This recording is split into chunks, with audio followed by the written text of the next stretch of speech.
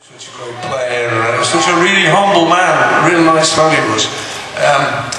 And one of the greatest tributes, he could have ever paid to me and the band was we released Sgt. Pepper's Lonely Hearts Club Band on a Friday night. On Friday night, and he had a concert on the Sunday, and by the Sunday he'd learned it and he opened with Sgt. Pepper's.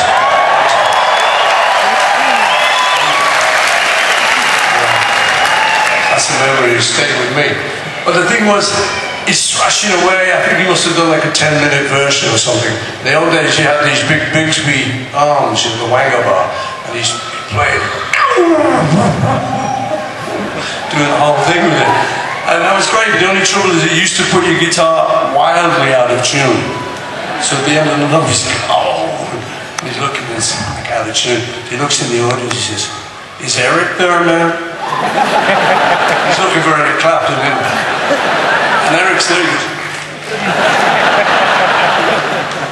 "Eric, will you go and tune this for me, man?"